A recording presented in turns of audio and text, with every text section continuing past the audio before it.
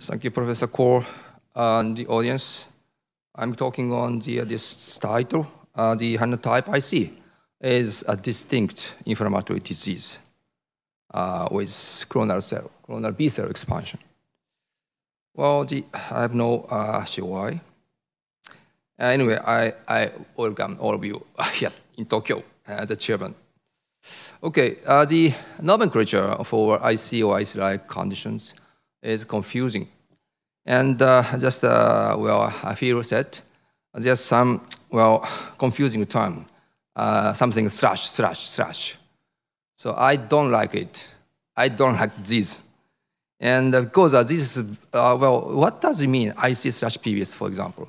IC? Or IC or PBS? Or probably IC, but maybe PBS. It is very, very inaccurate in the meaning.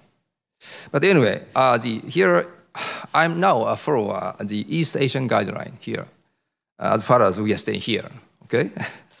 And the guidelines published by these Japanese, Taiwanese, and Korean doctors published 2009. These guidelines was updated this year, and the guidelines named for interstitial cystitis and hypersensitive bladder updated. In these guidelines, we simply divided into 3 types of patients presenting such symptoms. The first one is Hunner type IC. Let me see, Hunner type IC.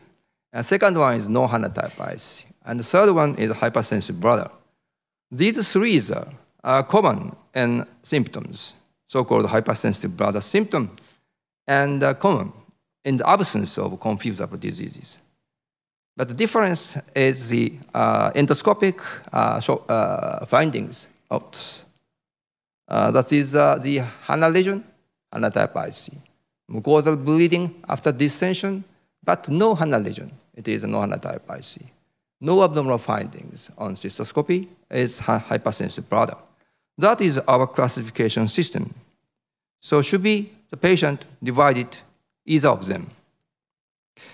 And we made 2 approaches to this condition. The reality is the patient do complain many symptoms, but we do not why. We do not know why. And so you may take 2 approaches. One approach is a symptomatic or pain-centric approach. Yes, just focus on pain or its consequences apart from etiologies.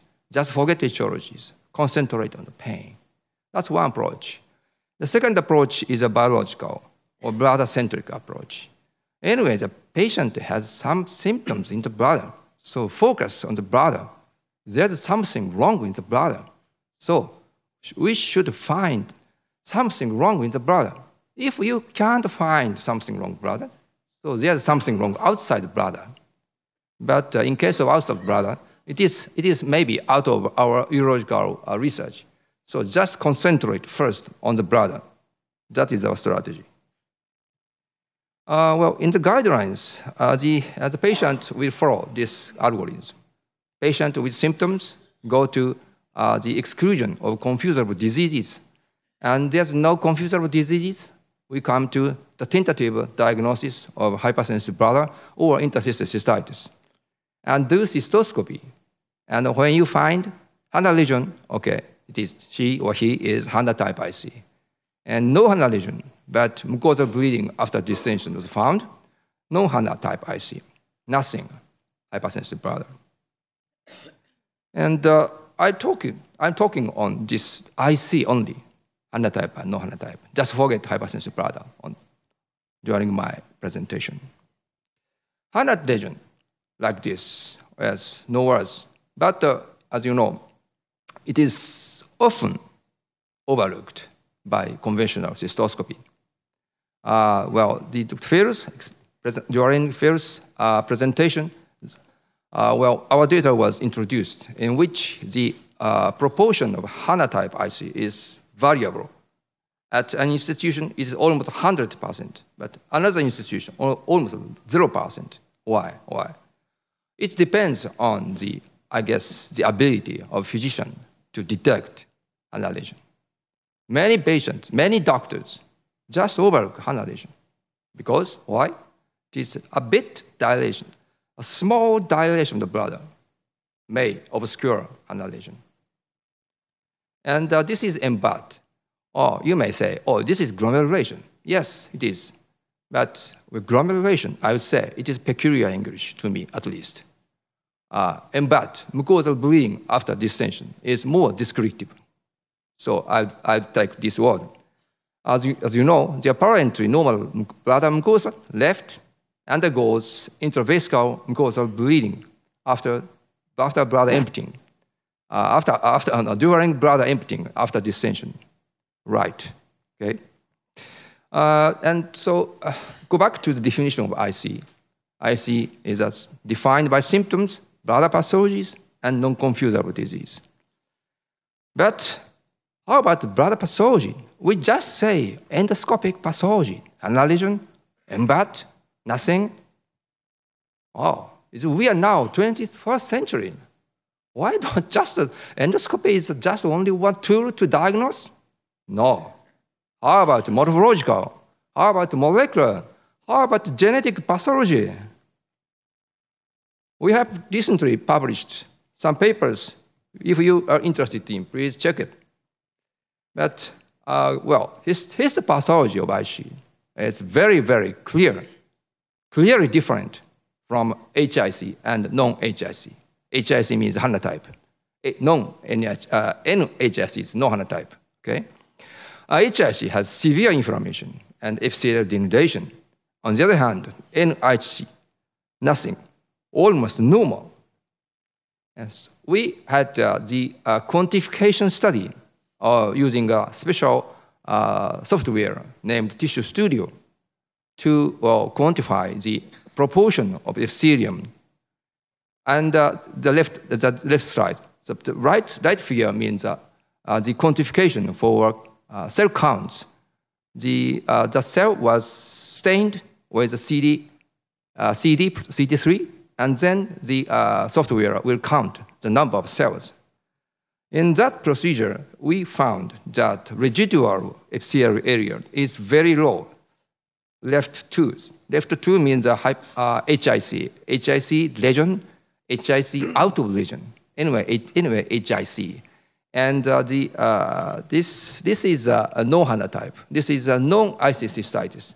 As you can see, the non-IC cystitis, although there is inflammation, the residual epithelial area is even higher than compared with HIC.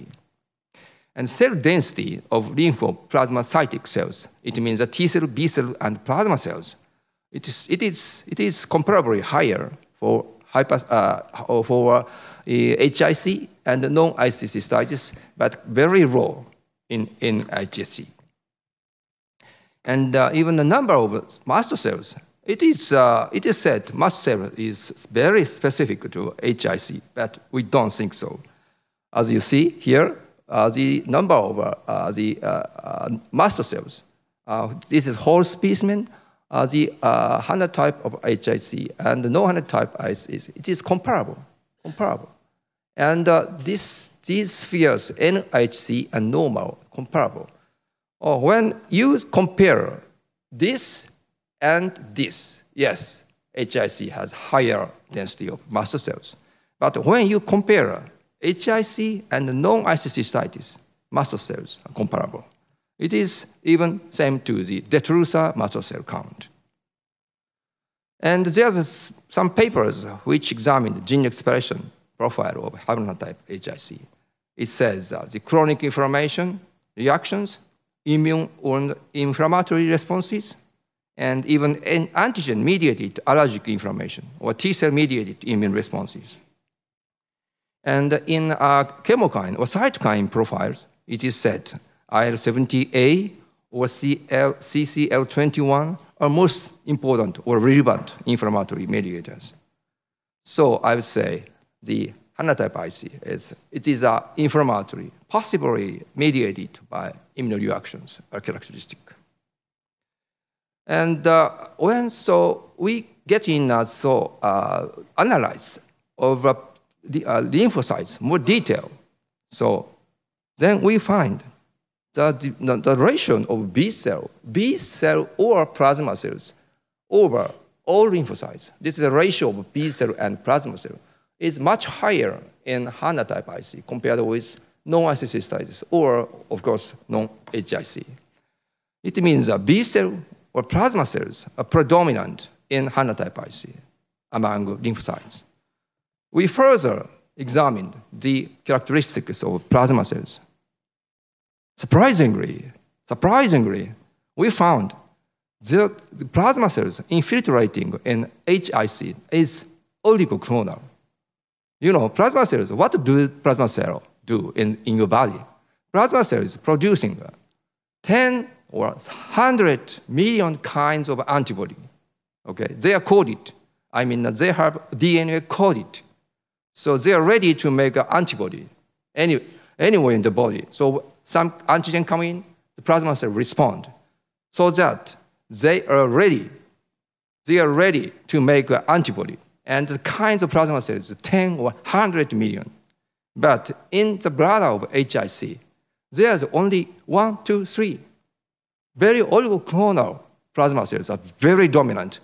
About 60 or almost more than half of plasma cells make single antibody. Okay, this is oligoclonal expansion of the B cells. It suggests immunological reaction. And so it is same to the T cells, not only B cells, but also T cells. They are oligoclonal. So, how about the non-Hunner type IC? What happened? There's not so much studies, non-Hunner type IC. But as far as I know, the first one is our study, the non-Hunner type IC. There's upregulation of NGF. And the very recent study, which still impressed Journal of Urology, study from Switzerland, indicated subepithelial sensory hyperinnervation. It means subepithelium, nerve fibers, many, increased. Nerve fibers increased. And the basal cells are positive for NGF receptors. That is what they found.